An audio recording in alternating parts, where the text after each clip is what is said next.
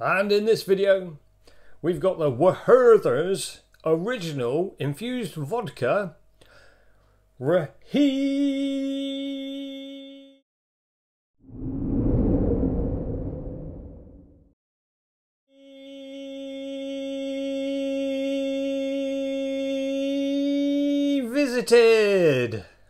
Woo!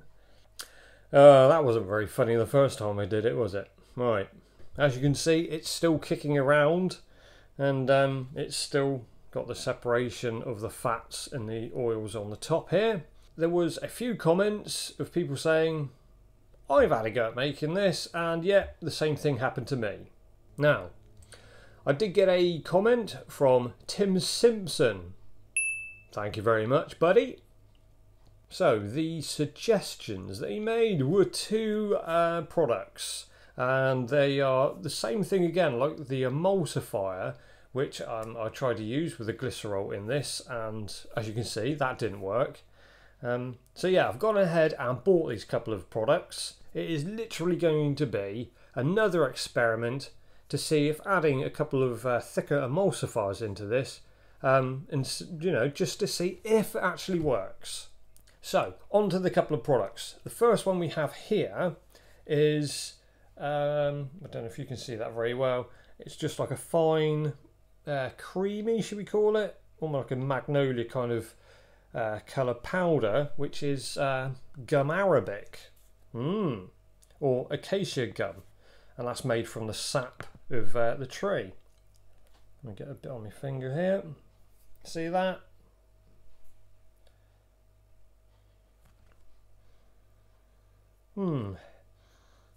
Doesn't smell of a great deal. It was a bit grainy.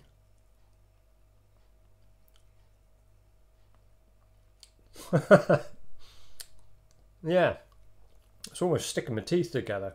And the second emulsifier that was brought to my attention by Mr. Simpson was some xanthian gum. So I've gone ahead and got myself a packet of this stuff as well.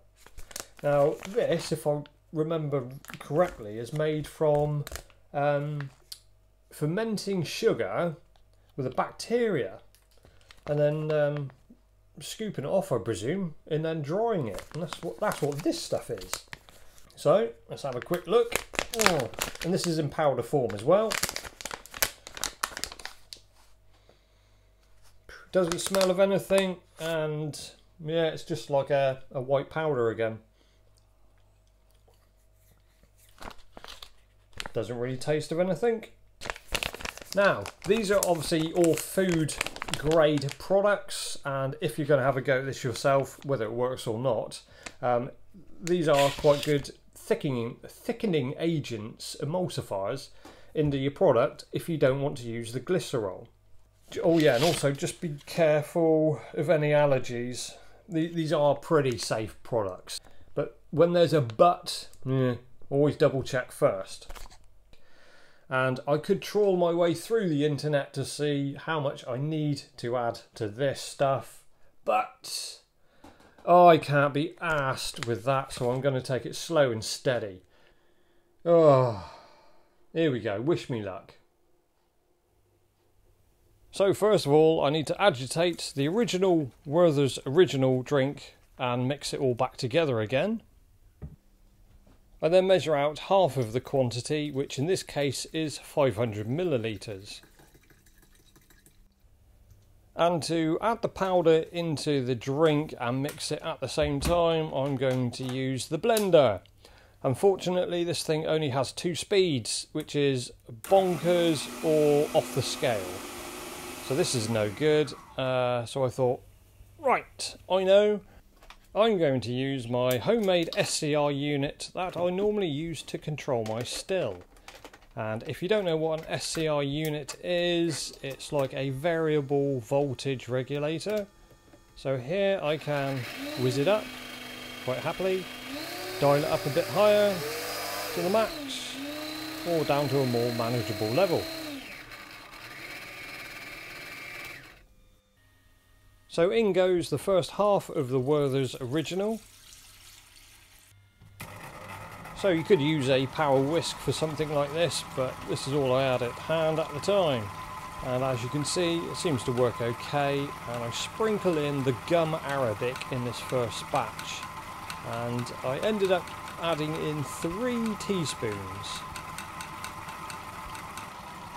And in the other 500ml of the Werther's original, I slowly added in just 2 teaspoons of the xanthan gum. So there's my 2 examples, and I'll be back tomorrow to see what they look like. Right, so we've left the drinks overnight, and now we're back in the morning to see what they look like. And first up, we have the gum arabic. Oh, for fuck! No, that's definitely not worked at all, has it? You can definitely see the separation happening again there. It does look slightly more cloudy on the bottom there, but overall that's obviously not worked at all well. So the next contestant we have was the xanthan gum, and that looks like this. Oh, woohoo! Yeah, it's actually worked exceptionally well, actually almost too well, because yeah, as you can see, it seems to slightly resemble wallpaper paste. But I'm not deterred just yet, because that really has done the job in keeping all those fatty globules in a state of suspension. Now there's some romantic words you don't hear every day. Yeah, I might give this one a quick, just a quick squiz, see what it's like.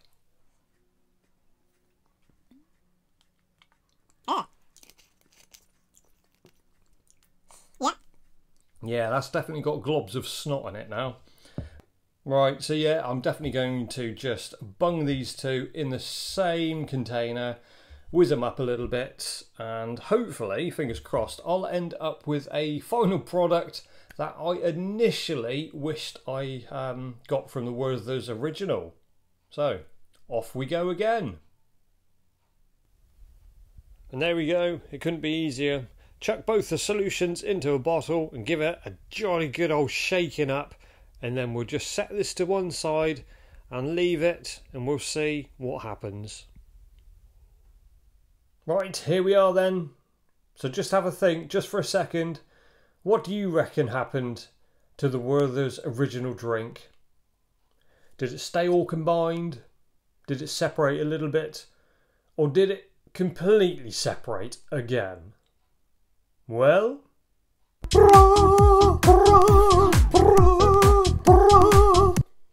bloody hell, almost looks as if it's worked. What? Now, yeah, it is still a little bit gloopy. It is a little bit, well, I will admit that. But the thing is, it's actually worked. It's actually stayed in suspension. All that fatty globules, hey. Wow, I mean, yeah, you get the odd comment now and again that you think, ooh, that's a little nugget, that is, a little golden nugget. I'm going to use that. Well, this is definitely one of those occasions, so thank you again, sir. Now, this is still a little bit gloopy, because, my God, the ingredients that have gone into this. Whew. Yeah, there's a lot in here. And I believe if I was to do this again, I would still use the 1 litre of 40% ABV neutral spirit. I would use 2 packs of the Werther's originals, and obviously no glycerol and no gum arabic. I would just stick with 2, for the whole litre, just 2 teaspoons of the xanthan gum. I really think that would be enough to keep it in suspension. But again, if it's not, you can just whiz it up and add some more in. And if you do give this a go and use the xanthan gum, then do not, and I repeat, do not just get a funnel and chuck it in the top here, because you will end up in trouble. It needs to be manipulated into fashion. It needs to be whisked or blended into the substance. And here, as you hopefully you can see, Yeah, it's still slightly wallpapery. Wallpapery paste. But that's here nor there. The whole principle of this was the fact of trying to keep the separation to a minimum, and this has done it to an absolute T. There we go. Let's have a quick taste of it, shall we? Cheers. Yeah, it's all right. It's still not one of my favourite drinks, but I reckon with a more refined recipe again, this one could come to the forefront and yeah, come good. There we have it. And until next time, thank you ever so much for watching, and make sure you keep on shining.